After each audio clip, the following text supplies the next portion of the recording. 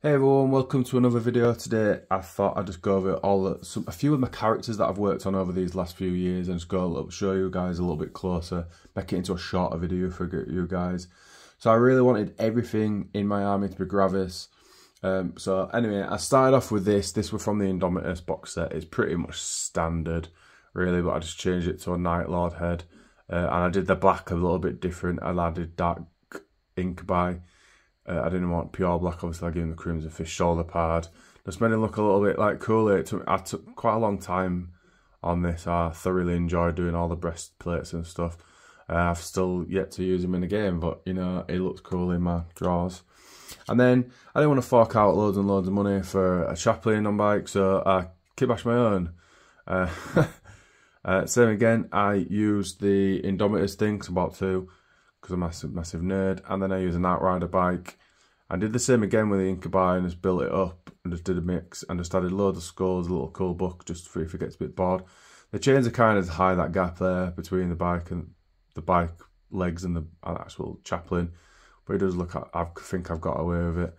But yeah, that's my chaplain and bike.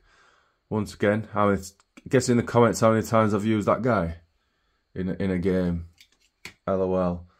And then lastly and not least, this was my Gravis chaplain. I've not painted him, as you can see, but it will be painted hopefully very soon, I'm guessing. So this model right here was from my good friend Normski, and he did everything other than, obviously I've just put a head on. He did all the other stuff for me to make it into Gravis. Obviously there's no Gravis armour for the chaplains, but I just wanted all my army to be in sync and be in Gravis armour, so I made this little beast over here. And then I will go to the next one, and that is this guy. So this was my Tech Marine. But once again, this idea from Norm as well. He told me about the Iron Hands body. I swapped the head, new shoulder pad, pretty easy really, and filed a lot of the stuff off and just made it look more Imperial really. This guy's almost finished. There's just a few more little bits and pieces to do, and he'll be good. Once again, I've not used him on the battlefield yet, but it looks cool in my drawer. And then I really needed this for a tournament. I needed an apothecary, so I made this Death Watch one because I didn't want to paint that much white because I'm lazy, and it's not one of my favourite colours to paint. So I kind of ish kitbash this one.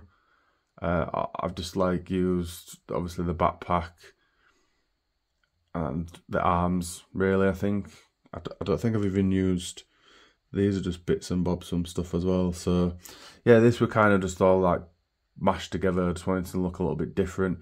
Obviously before games I do tell people that he is an apothecary. I'm sure he's in Gravis armour. Yes, he is. He's a big dog like all the other ones. And then once again, another special. This guy's in Gravis as well. I've actually used this guy on the battlefield numerous times. It is my Gravis librarian. And this was another model that Normski built for me, pretty much, or give me the idea or the parts. And then obviously I did the head and the shoulder pad. But he did pretty much that, how to do the arm. He just give me a lot of help and give me the sword and stuff. So this guy's pretty awesome. Librarian's pretty hard now in game as well. I only use this in 9th. But yeah, that were old school. Last but not least, I did this guy ages ago. He was a lieutenant. This was one of my favourite models. When I first started doing my Space Marines, I used him because I had nothing else to use. I don't really use him anymore, but I got one of my friends to print me out a little Space Marine, so it looked like it was shouting through there. And yeah, we were just a actual normal thing. And once again, I put him in the Death Watch. A lot of the models, not a lot of models, a lot of the people in a lot of Space Marines in the Crimson Fist are actually part of the Death Watch as well. So I've got a few of them in my army, even though this guy, once again, I don't use. Anyway, people, thank you very much for watching, and hopefully you like it and everything. Big loves, and don't forget to eat your seatbelt. I'll see you in the next video. Peace out. Bye.